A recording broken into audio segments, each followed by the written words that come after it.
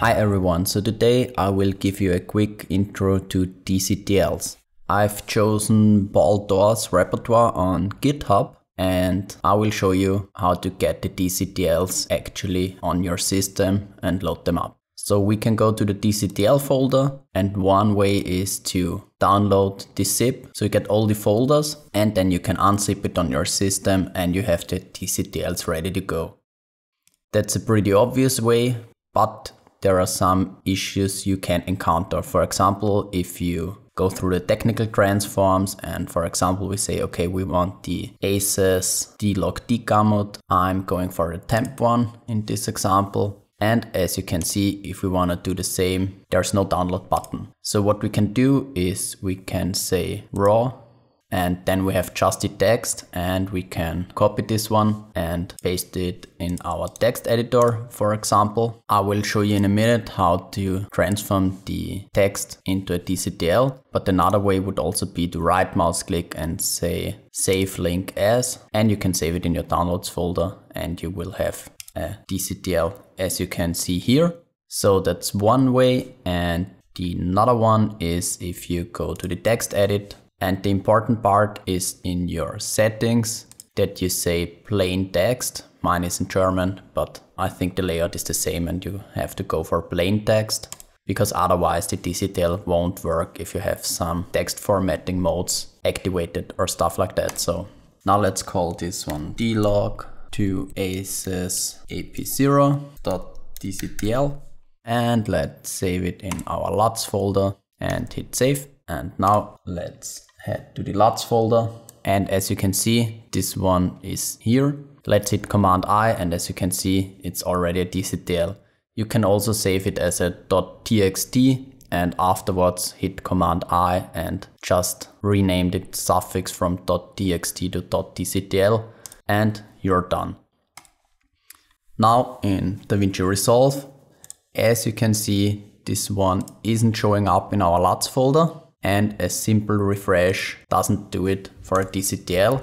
So let's quickly close Resolve and open it back up again. And we are back, and as you can see, our dlog to ACES is now showing up. So there are three ways to actually apply DCTL to your footage. I have a drone shot in here that's shot in dlog, and I can double click on this one, and as you can see, I'm now going from dlog to ACES ap0.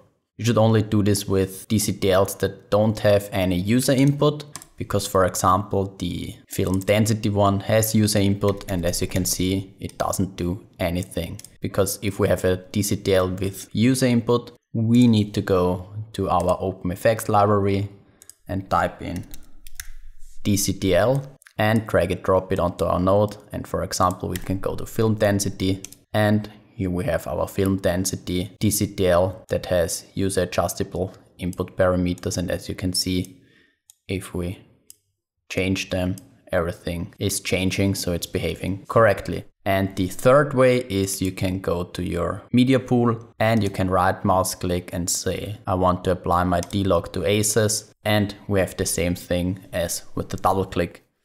This is especially useful because if you have IDDs for all your drone shots, for example, and you have like a documentary with 45 drone shots, for example, you can easily select all of them and apply the IDD. So you don't have to do it with groups or stuff like that. Or actually you can use the groups to go, for example, from ACES ap0 to ACES CCT, because we always want to grade in CCT, and we can activate our reference gamut compress. And of course we also need our ODT, so we go from ACES CCT to Rec 709, and that would be a great workflow, and you have a correct input transform for your dlog shots.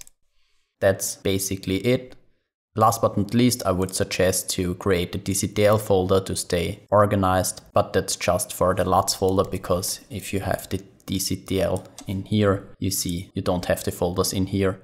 So be aware, your DCTL library can get quite messy quite fast. That's it for the DCTL intro. I hope this clarifies for everyone how to get DCTLs from the internet and actually load it up in Resolve. Thanks for watching and see you soon.